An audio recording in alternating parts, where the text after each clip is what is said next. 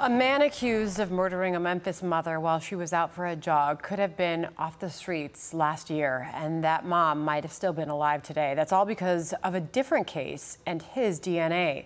Senior correspondent Laura Ingle's here. She's got more on this for us. Laura, walk us through what exactly happened here. You know, unfortunately, this is a story that we've talked about for a long time, and the story of the nation's backlog of untested rape kits is a long one. The National Institute of Justice estimates there are hundreds of thousands of kits in America that are waiting to be processed right now. And in the Eliza Fletcher case, it could turn out that her abduction and murder might have been prevented.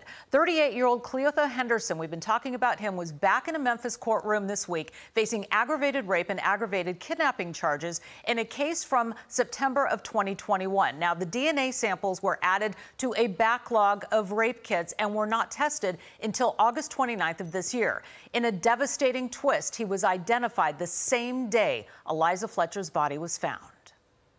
That story is not uncommon for the city of Memphis. It's just so glaringly obvious that there was just kind of a fundamental breakdown within the sex crimes unit.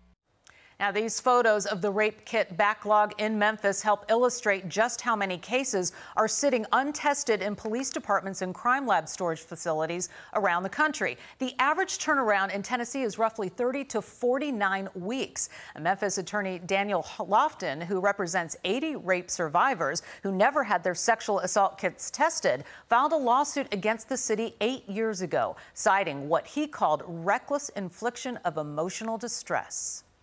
You know, discarding rape kits, allowing rape kits to be stockpiled, lost, destroyed in some cases. I mean, that was the ultimate insult to, what is more or less the ultimate injury.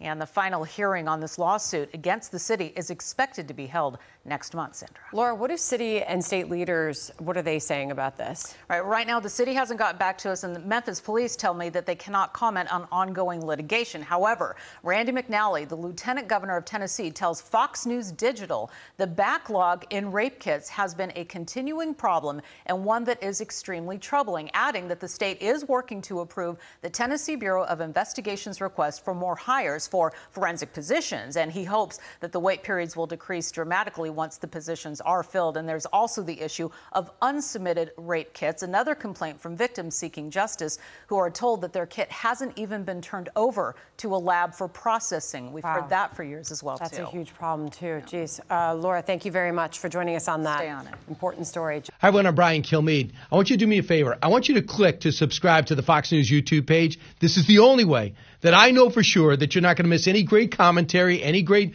news bites, any great interviews coming your way on Fox. You can get it all here on YouTube. So subscribe right now.